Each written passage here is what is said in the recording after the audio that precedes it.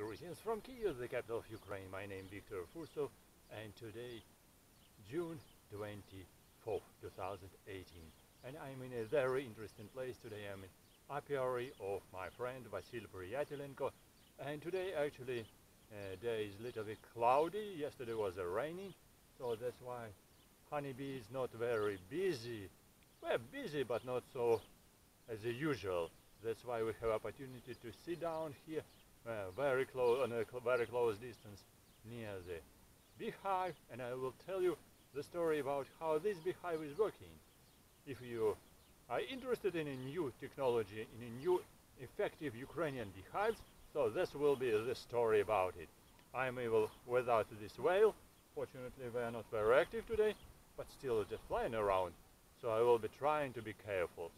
What's about Ukrainian effective beehive of modification of Vasil Priatelenko? This is a story, because if you have not seen yet my another stories on my channel, so I will tell you how it's working.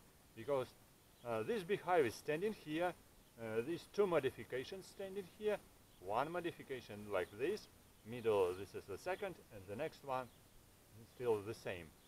So they colorated in Ukrainian national flag colors, yellow and blue. And what is the most important part of this modification of beehive, which was invented by Vasil Priatelenko, a very creative Ukrainian beekeeper who just made these beehives himself, just with his hands on his very little small factory. But I will tell you how it's working. So the most important part, this is a frame. This is the frame. Actually, the frame looks like the same as another frames of another beehive, but this is very special frame because of the presence of this metallic N-shaped top bar. Right, I already showed it, and so you can recognize how it looks like. So this is top bar, not done from wood, but this is metallic, and this is N-shaped top bar with size 7 to 7 millimeters. So why we did it? Why he did it? Actually, this is very important, and I will tell you how it's going on. And actually, this size of this frame is the standard Ukrainian size. So this is here 265, and here 460, if I am not wrong, 415 millimeters. So, and we use standard foundation, standard wax foundation. And why this frame is very useful? Because this is a narrow lawn. So, and for honeybees, it's very useful, especially in conditions of Ukraine, to overwinter on this type of frame. Because if honeybees are overwintering, so we're moving the club from here to upward, and they're just using the honey slowly and effectively, everything, and we do not die during the winter. So very good for overwintering. But what's about the frame? Frame is very special. And why it's very special? Because it's standing inside this beehive, right? And you see here, it's standing here inside. This is the size, like that. So 8 frames will be inside. 8 frames will be inside. This is the first part, 8 frames. And what will be on the top? On the top, this is the second story, because this is multi-story beehive. We need to use altogether 3 stories, 3 boxes. Number 1, number 2, and number 3 just down there. Now we use just only 2, because actually harvest is not very high at the present time, so 2 will be good enough. For beginning, this is a down part, this part. We call it brood section. Brood section because on this section with these frames, honeybees will developing and will making just the brood. So this foundation will be very useful for creating the colony here. So this first part will be colony, just the brood section, 8 frames. And on the top will be again 8 frames, but another size, 265, like this, like quadrated frames, and again with the metallic top bar. So, and here will be 8 frames, but the most important that we are standing here just in front of, like this. Yeah, so they are standing in the cross position. Why are they standing on the cross position? Because it's providing very interesting peculiarities of this beehive. First of all, here also very narrow bar. Here 7 millimeters on 7 millimeters, but downside this is a wooden. It's a good enough. On the top this is metallic, and when we put it all together, so we do not use here the gap between. Be careful. Between two stories. They are standing all together, and they're just crosswise standing here, without a gap between boxes. Why no gap between boxes? Because if we put these quadrate frames on the top, this again like this quadrate frames on the top, so they're in the cross position, and this very narrow foundation, this very narrow top bar will provide in the opportunity that honeybees will squeeze between all these small trees, between all these frames here. Because if I am standing like that, okay, and we put here next one, like that, this upper side do not close all the surface, and honeybees can easily move from here, from the down narrow long frames to these quadrate frames. They move coming from down up and then again up. So they're moving very easily without any stop. If you're just making a gap, they will stop and will decide go upstairs or not go upstairs. They will still thinking and making some break in their work. And again for queen and for working bees. If there is no gap, they easily move, and it's creating just united colony all together. And by the way, of course, this second part here on this second story, which is used like that, is used especially for collecting honey. So this on the top will be collected honey here only. So we will harvest honey from the top. Here will be just good enough space for the colony, and on the top will be good enough for collection, for harvesting honey. But this is for not very big colony, but if a colony is a big one, we use 3 frames. For that we use like that. On the downs we put quadrate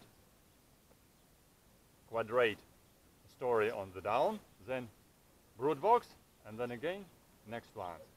On the top again, but also in the cross position. All these 3 boxes will have cross positioning of frames, down, middle, and on the top. Like just like this, like that, and like that. Yes. So they're all in a cross position. Of course, we put here foundation already just grown with, which has been built by honeybees down there, and on the top we use a new foundation here for collecting honey. So honeybees will create all here cells themselves. If we put here already built it foundation, so the colony will grow down. The colony will grow down, and on the top will be just the honey section, only harvesting section. So you see, like this. And this is all will be united colony, because we don't use a gap between the down section, middle section, and also between middle section and the top section. But all these frames united together. So you can say they will be just attached too much between them. So because no gap, and because of all frames attached to each other. Yes, this is a good suggestion, but nevertheless, this already experienced during many years, during already 9 years of experience. It's quite easy to attach, to create all these colonies together, and also dismount it. The upper box, upper story easily can be dismounted, and the middle one and the down one. But actually when it's working, you do not need to dismount it. This is a good story, because if you already mounted two boxes like this, so this will be a very big and strong colony. So here 8 frames and here 8 frames, so good colony growing, and so you don't need to check what's going on inside. So I call it, will be like the beehive for weekend. So you can visit your apiary, you can visit your couple beehives or more, and just check it how we're working. We do not worry, just we're not so maybe irritated. So okay, so you don't need to check what's going inside your beehive. So all beehive will be working. You need only just to wait, because if you mounted all 2 boxes, on the top will be visible section, like here. Yeah, so it's visible like here, and on the top, this roof, you must close it with plastic, or with plastic silicone on the top. So it's covered, so the roof will be transparent, and through the roof you can easily check the situation, how the colony is growing, and if on the top already just grown part, you can decide what you will be doing, the next. And the next part on the top, you need also to put, especially in the summertime, this metallic sheet, like this. Just plastic and then metallic sheet, like this. Yeah, this. It's done from iron, because this is for this section, so it's quadrated. Also, this is, and this second one, this is a bigger box for second modification, like here. Honeybees, go. This is providing actually concentration of water. You say, why water? What's water? What's about water in beehive? That's dangerous. Maybe you are right, maybe you are not. But for this modification of beehive, it's not dangerous, because in a summertime, when you put here this metallic sheet on the roof and plastic on the downware, the water will be concentrated on plastic inside beehive. You say again, dangerous. Not dangerous at all, because this water will be used by honeybees inside beehive. Very easily can be used. So honeybees don't need to take water inside beehive. They will use internal water. That's interesting, very funny, you will say. So we do not spend time, we do not spend efforts to collect water outside, and also this water usually concentrated somewhere just on these metallic parts and on these parts of a foundation which is propolised, by the way. You can see this is a little bit brown foundation. Why? Because this is propolised foundation, and it smells, by the way, it smells with propolis, so a little bit brown. This is fresh one, foundation yellow, and this is not old one, not after hatching honeybees. This is just propolised foundation. Or, for example, this is small, again, this is a fresh one, this is just fresh foundation, and this one, again, brown, already also propolised, so brown color. That's not already second use, second time after hatching. No, this is a propolised for foundation. So water which is used inside, propolised, so this is healthy water. So honeybees just saving the efforts, saving time, and they use healthy water inside beehive. So this is a second feature of this beehive. And also for this beehive, as I said, we use 2 different modifications. Sorry for long story, but I need to show you this is one modification and this is a second modification. So this is box from the middle modification. And why it is used for different? Because colony can be bigger and smaller, so you can be stronger, you can be just a little bit weaker. As a woman can easily use this modification because it's lighter, not so heavy. 8 frames, easy to dismount, easy to remove. If you are just stronger man, so You can work with the bigger one because it needs some movement sometimes.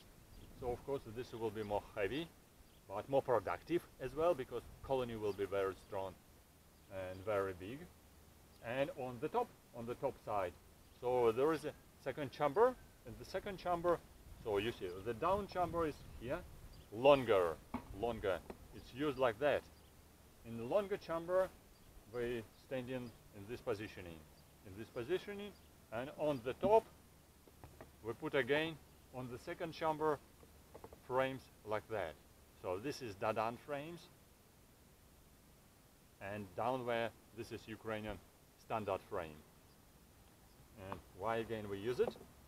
So when we use this type of construction, again it's a good to make united construction for beehive.